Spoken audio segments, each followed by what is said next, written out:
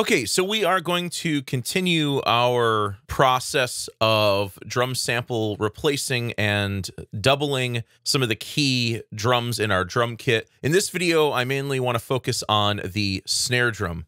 Now, the reason why I started with the kick drum in the previous video is that kick sample replacement is much simpler than snare sample replacement. With snare drum, we have to think about all the different playing styles of the snare drum. You can have ghost notes, you can have single strokes, you can have rim shots, you can have rim taps called side stick, where you just tap the rim of the drum, flams, you can have stick shots. So there's all different types of snare playing styles. So one of the first things I recommend you do is go through your song and just listen to the drums isolated and pick out all of the different playing techniques in the snare. Now, for this track, I'll just tell you straight up, it's single strokes. There's a couple of softer single strokes here and there, and then there's flams. There's no side stick or anything else like that. Now, rim shots are when you do a single stroke, but you also hit the rim, which we're gonna reserve those just for the loudest dynamic throughout the track. So let's just give the intro here a listen, and I've got the snare top track soloed. Typically, when I do drum replacement, I use the snare top track. Occasionally, I'll use the bottom track if there's like an isolation issue. But that's another thing we have to worry about with snare is isolation. You're going to get some of the cymbals, you're going to get some of the toms and some of the kick drum in your snare track. So we're going to have to be aware of all of that.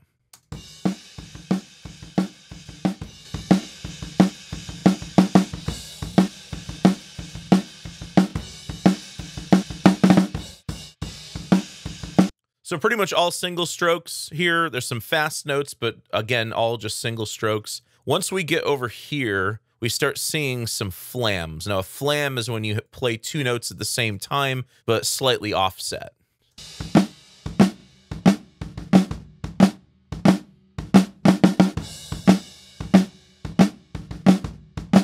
And you can see with some of the flams, it's really obvious that it's two notes. Others, you know, they kind of creep a little bit closer together. They're a little hard. Here we go. A little harder to see. And so we are actually going to use flam snare samples on those sections. And really, it's just the first verse that does this. The rest of the song is all just single strokes. And again, a few faster notes that maybe we need to lower the velocity on here and there. So first, let's choose our sample. One thing I didn't mention in the previous video is it's kind of important to find a snare sample that kind of sort of matches the tone of the drum that you've already recorded, but at the same time, it doesn't have to match up perfectly because sometimes layering two snare sounds together will get you a thicker, bigger sounding snare. So this is a pretty high sounding snare. I guess it's not really high tuned. It's sort of a medium tuning snare. I'm going to layer this with like a thicker, lower tuned snare drum just to give it some body and some depth.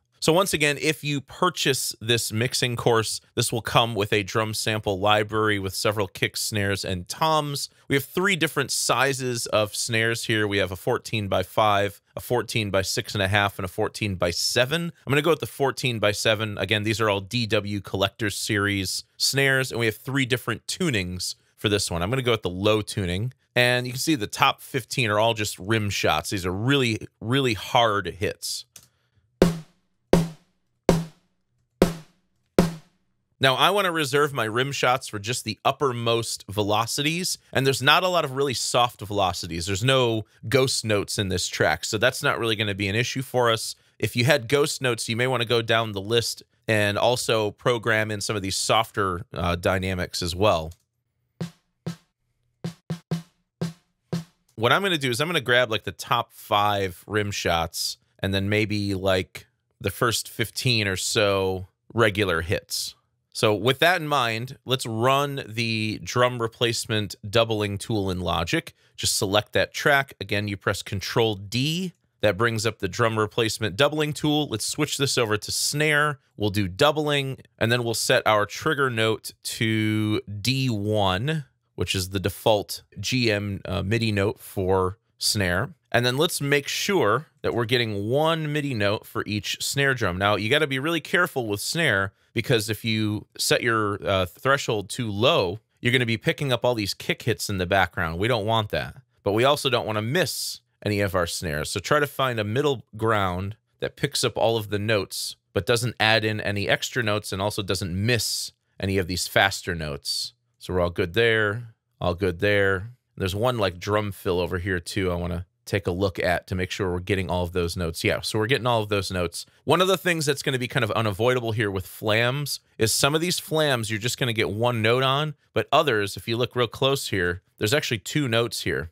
So we're just going to live with that. We're going to have to go through those flams and kind of clean them up, delete certain notes. We're actually going to load in some flam samples and create a different group for those, but we'll get to that in just a bit. So let's click OK. So like I said in part 5, I don't want to use Logic's stock sample library because I'm going to build my own snare sample replacer instrument. However, if you're not interested in all of this more advanced sample programming stuff, I totally get it. You can go ahead and use the stock library if you want, or you can load up Drum Kit Designer and use that, or load up your favorite third-party drum instrument if you like. Again, this is the magic of MIDI-based drum replacement. You can use any instrument you want.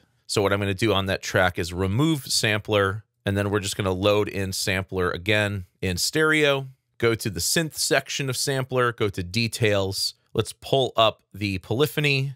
We're going to do some randomization just like we did before, just like so. And then in the modulation matrix, turn off all of our modulation modulators. Don't need to mess with that. And we can just show the mapping. Then we're going to go to our groups. We're going to create two groups.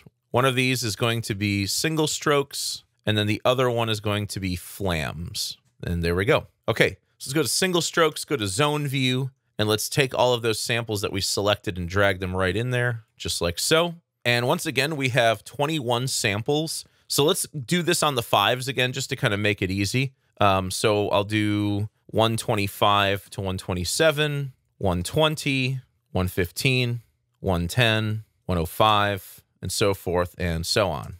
Okay, so my lowest velocity, the second lowest layer is 30. So this one's just going to start at 0. And then we have to set our high range for each sample. So we'll go 124. And again, remember, we're just trying to make this number one lower than this number. So 119, 114, 109, 104. We don't want any overlapping velocity layers. 94, 89, and so forth and so on. 34, and then the last one here will be 29. So that first sample, that lowest velocity will be 0 to 29.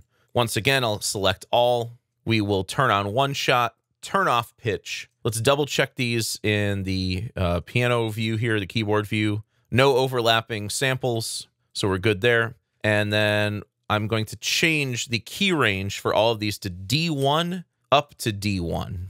So just type in D1, hit return. If any of them don't go where they need to go, just go back and adjust those manually. And then we can do the key as well. We can set these all to D1, but it's not really going to matter since we turned off pitch. So now we have all of those samples lined up on D1, but what's going on right here? Let's check that one out. Oh, I see. We just need to change that to D1. There we go. Okay, so those are all the single strokes. Let's load in some flams. Now, none of the flams in this track are soft. They're all loud. So let's go and find some flam samples. They're all labeled right here. They all say flam 1, 2, 3, 4, and so forth and so on. And I think like the first 8 or 9 of them are kind of like a louder dynamic.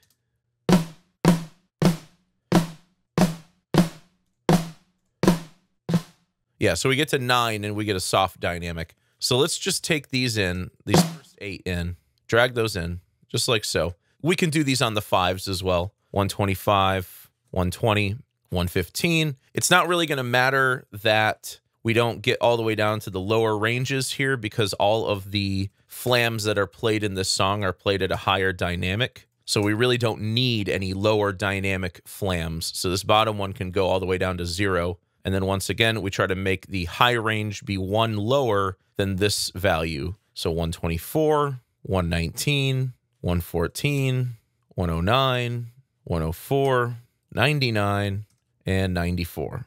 Okay, let's go ahead and turn off pitch, turn on one shot. Let's set these to D sharp 1. So D #1, over here D #1. The reason why sometimes it won't set them all to the right key range the first time, is if the high note is lower than the note you're trying to type in. So sometimes you have to type them in a couple of times to get it right. And this sure as heck beats going into the keyboard editor and, you know, manually dragging these around. So you can just kind of batch process them all at the same time. So now we've got, and if I go ahead and select both of these, you'll see both groups. We've got our standard single strokes.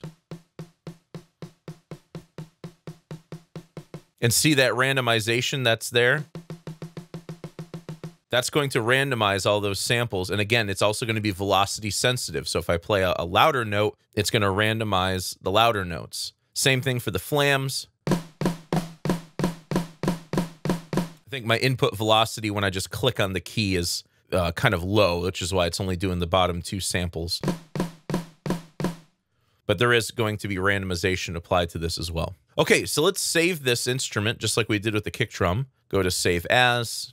I'm going to find that folder, drum samples, and I'll call this Snare DW Collector Series. This is a 14x7, and I'll say low for low tuning. And once again, I forgot to save the audio data.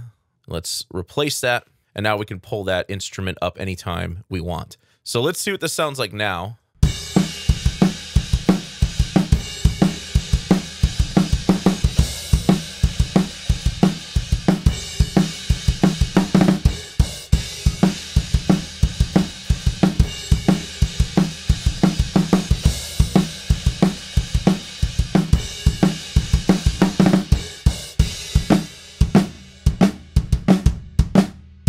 Okay, so we're going to have to do some work here with the flams, but let's select all of these. Let's go to MIDI transform. Let's go to exponential velocity, and let's just make these a little more exponential, or actually logarithmic. So let's do like -3 for these. Maybe that's a little too strong. Let's maybe do -2. I still want to have some mid-range velocities in there just for variation.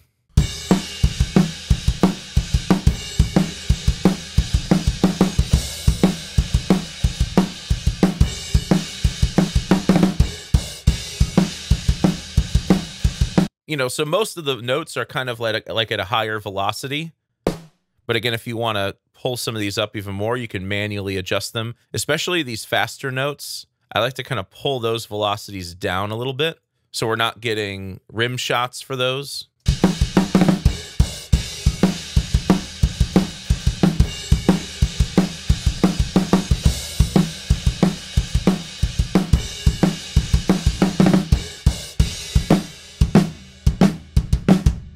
Okay, so we're in the flam section here. It's just the first verse. Some of these you can see that it has put 2 single strokes. It's done a really good job of putting 2 single strokes where they need to go. The problem is that most of these aren't going to work out this way. So any of these ones that are, the flams are showing up as single strokes, I'm going to get rid of those. The second note of each one. Let's go through. There's another one.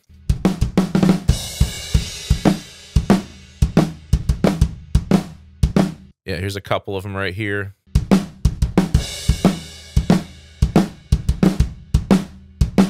And here's one more. So then what we have to do is go through and determine which of these are actually flams.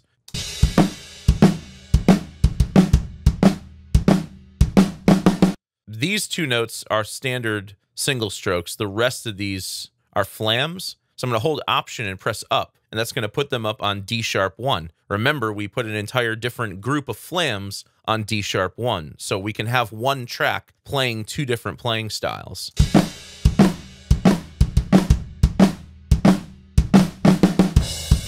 Another way to do this is you could really get in there and you could manually add in single strokes and manually line up each MIDI note with each of the flams. That may get you something that's a little more accurate, because some of these flams are definitely not going to be lined up with the snare drum part perfectly. But, you know, for me, it's just like, if it sounds good, it sounds good. You know, if it makes it sound better, it makes it sound better. I don't really worry about the second note in each flam being slightly off. So you can make that determination for yourself. Okay, so off screen, I'm going to take a moment and go through the rest of my snare replacer track and delete any erroneous notes and manually adjust velocities where needed. Okay, so I've gone through the entire snare replacer track and compared it with the snare top track. I've made sure to remove any erroneous notes. I've played around with the velocities in a way that I like. So now what I can do is I can convert this over to audio if I like. So I'll select that track, hit Control B to bounce in place. I'll call this Snare Plus, put this on a new track, mute the original, bypass effects, and don't include volume, don't normalize. And then I'll just hide the snare replacer software instrument track. Okay, so now let's compare this with and without the kick and snare replacer tracks. I've just got them put together so I can easily mute and unmute them.